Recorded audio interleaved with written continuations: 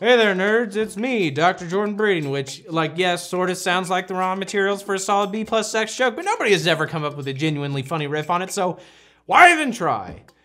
Someone somewhere is maybe watching this friggin' episode of Your Brain on Crack, the show made in such an isolated way that I'm not 100% sure I haven't dreamt the whole thing, and the only show on Cracked where, you know what, actually, yeah, I'm pretty sure it is a dream, because I'm not even wearing pants! Ah! Whatever, let's diagnose something. As people are always yelling at me in the comments, movies are supposed to be fun. They're supposedly better if you just sit back and enjoy the pretty explosions rather than take time to stop and smell the civilian corpses. But sometimes it feels like the protagonist really should stop and, I don't know, say a few prayers or something, because there is a depressingly massive amount of ignored corpses, guys, and it is bumming me out. Aquaman remains one of the more watchable DCEU outings, largely because of its willingness to embrace absurdity. It boasts a large-scale battle rivaling Lord of the Rings Helm's Deep, except with like a ton of crabs. Also, at one point, a goddamn octopus plays the goddamn drums because goddamn art, baby! It even features a villain whose head is clearly inspired by the indie dramedy Frank, which makes it yet another cultivated choice by a filmmaker well known for his subtlety. All this madness is in service of making Aquaman fun and cool because, you know, ostensibly he's just a dude who mostly swims fast and talks to fish. And all that's well and good for most of the film, but there's one brief moment during the aforementioned massive battle where that commitment to insanity and explosiveness results in what is in retrospect a pretty horrifying sequence of events. This happened because you me. In an effort to turn the tide of battle, Aquaman uses his ability to control fish to summon them and just throw their soft, squishy bodies into the enemy's ships in a kamikaze suicidal effort. I mean, it's like, imagine Luke Skywalker force blasting a bunch of Ewoks into an ATS team. Now, obviously, I'm an expert on both marine anatomy and aquatic vehicular combat, so believe me when I say that the only way a dolphin blows up a war submarine is if it swims into the engine and its mangled body causes catastrophic systems failure. Oh man. Even for the larger animals like whales that appear to blast through ships relatively unharmed, the sheer amount of sea creatures on screen ensures that every single time a laser or harpoon is fired, hunks of whale meat are getting blown off alongside a couple hundred smaller incinerated Nemos. Aquaman's whole thing is supposedly caring about the ocean, sometimes at the expense of land dwellers, but he sure seems willing to bend the rules whenever he's in a tight spot. Ecological impact, be damned. Damn, we're in a tight spot. In Sonic the movie, we learn that because of his ability to run like so fast, he will forever spend his days hunted by those who wish to harness his power to, I don't know, more quickly deliver Amazon packages. Gotta go. But so Sonic's guardian, who I think is the Tootsie Pop owl, gives Sonic a bag of rings that allow him to travel to any planet in the universe and stay one step ahead of Bezos' minions. Did you know that?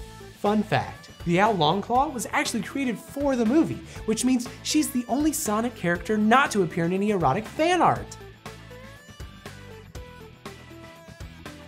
Alexa, turn on the sprinklers. Sonic initially chooses to hide on Earth, and that works for a while until one day when Sonic gets lonely and then runs really fast to the point that he attracts the attention of the US government and Jim Carrey because, I don't know, it's a video game movie, shut up. Hit it to the left. Sonic, realizing he's been made, prepares to jump to another planet, but because this planet is made out of mushrooms, Sonic decides not to do that, and he decides to stay. And also, I guess there are no other non-mushroom planets worth escaping to in the entire universe, but so whatever. He remains on Earth and has a series of relatively tame, bloodless adventures while chased by Dr. Robotnik. That is, until he and his human friend arrive in San Francisco. By this point, Dr. Robotnik has synthesized one of Sonic's squills to be able to move just as quickly as, I don't know, say an intergalactic hedgehog. What results is a chase scene through the streets of San Francisco with Robotnik blowing up everything in sight, including a bus full of civilians. For most of this scene, if you squint hard enough, you could pretend that the buildings obliterated by Robotnik are closed or out of business thanks to coronavirus, which I guess isn't that fun to think about, but this bus is in the middle of an intersection. I mean, sure, it looks like it stopped because Sonic and Robotnik are moving so quickly, but it's not. It's operating as normal. It's also in the middle of the day, so you have to assume the bus was just full of passengers who are now charred meat just festering in the middle of the road. At least the movie Speed had the courtesy to make sure we didn't actually think they killed a baby. There was no baby, it was full of cans. But the movie just blows past the implications of the scene because, wow, look at Sonic's cool slide. But Jesus, that's like 60 people dead because Sonic chose to dick around in San Francisco instead of going to the Mushroom Planet. Or again, anywhere else in the galaxy, like Oakland. I said we ain't do shit. Can't arrest us. Oh, yeah? Ooh, maybe not Oakland. These deaths are at least partially on his tiny gloved hands. My guess is the scene just sort of slipped through when all of the production efforts were focused on Sonic's freaky teeth.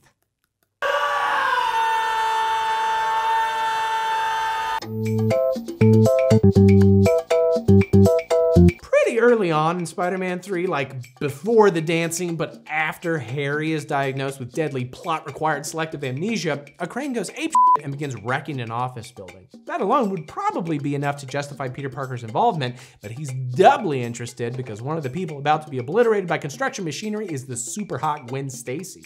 Okay, Gwen, I've got a secret. It's my And it doesn't hurt that he and Mary Jane have had some rough times recently, though not as rough as the time he splooged Mary Jane to death with his radioactive spider juice. But so anyway, Spider-Man does what spiders do and catches Gwen before she becomes a strawberry blonde splat on the sidewalk. Parker then spends a few minutes shooting the shit with reporter Topher Grace before swinging away to his next, hopefully splooge-free adventure. Yeah, well, maybe next time. And that's great and all, but it's not like Gwen worked in an office building alone. What about everybody else that isn't so conventionally attractive or so directly related to Ron Howard? And more importantly, did anybody actually stop the rogue crane? This proved a more difficult dramatic gesture than he'd anticipated. Seriously, you can still hear screaming in the background and see emergency responders booking it all over the place while like debris and paper continue to fall from the sky, but no, it's fine. The named character survived, and we got a halfway decent action scene. Similar to poet laureate Frederick Durst, Spider-Man only does it for the Nookie.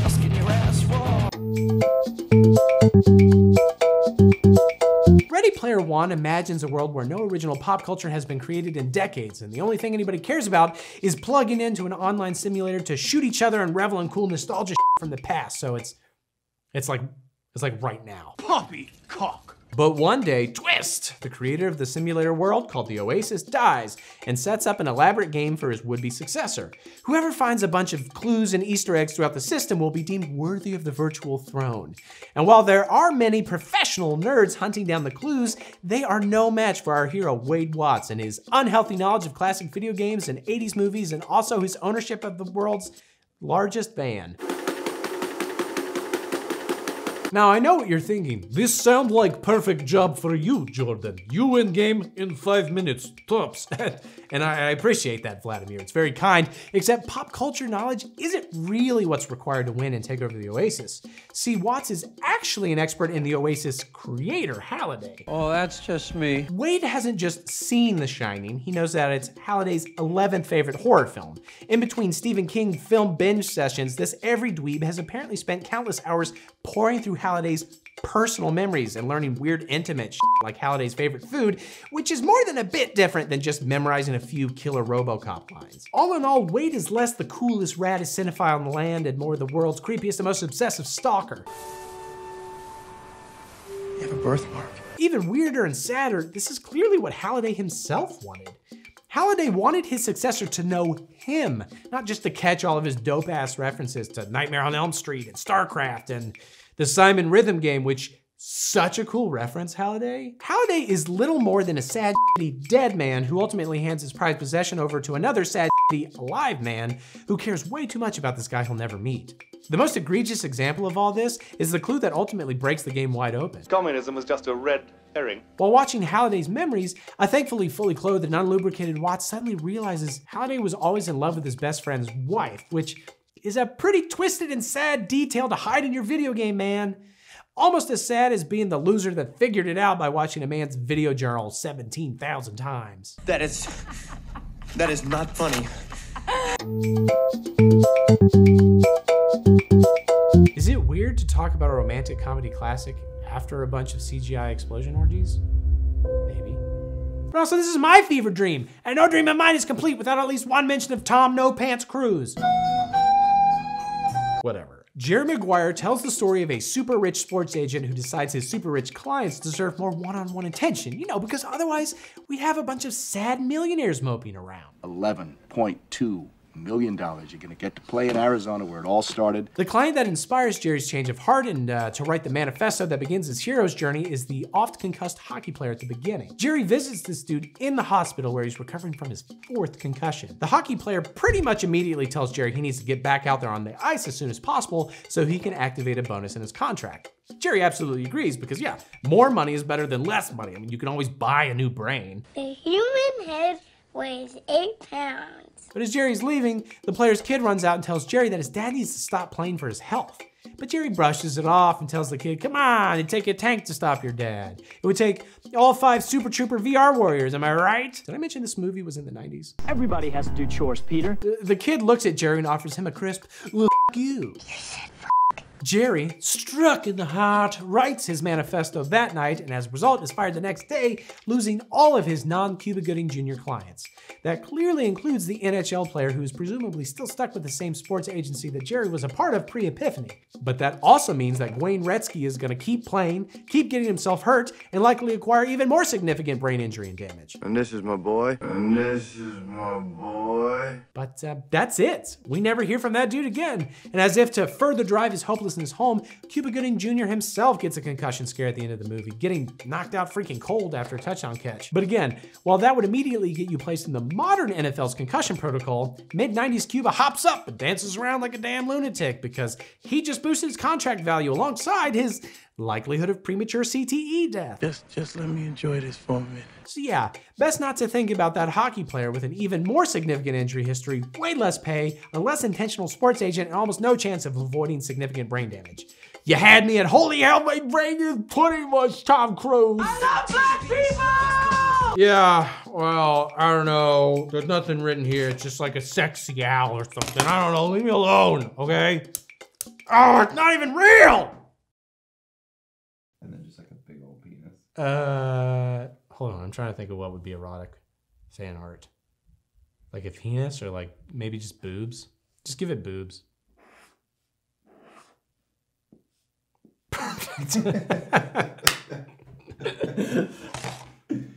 Looks so much like a bat. I know, but I should have put the wings in. No, it's perfect. It's great.